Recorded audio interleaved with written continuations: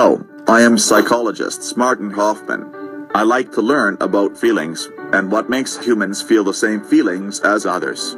We call this feeling empathy. I believe empathy is developed early in life. I have suggested these 3 stages of empathy development: global empathy, egocentric empathy, and empathy for others. Here, I will give you a demonstration of each one of the 3 stages. Within the first years of life, children may match the emotions they see. This is called global empathy. Have a look at this cute and happy baby, and now take a look at this cute but sad baby. Oh no. Oh my. Seems that the happy baby has mirrored the sad baby's emotions. This type of emotion this early is involuntary and undifferentiated. Either way, come on, let's get out of here. Yahoo!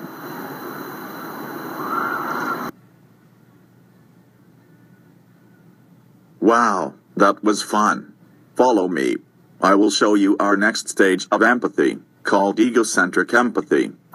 Notice this group of young children playing. Do you notice anything?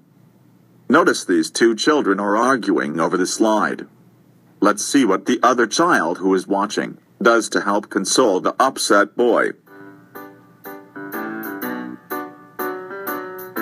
At this stage, the kind of help given is what child themselves would find comforting, and is in that sense egocentric. But the child responds with appropriate empathy. The last stage of empathy development is the ability to understand emotions of others without directly knowing them, or having experiences with them. Like crying during a movie. Oh, sorry. Come on, let's go. Now let's cover what you know about empathy, and how we grow. It occurs in 3 stages, and it begins within the early ages. Babies copy babies. When they cry, they mirror emotion but don't know why. Kids learn to console others as they grow, using methods that comfort them, the only way they know. Last but not least is stage 3, feelings of empathy, like crying while reading storybooks, or understanding emotions with just a look. Good job.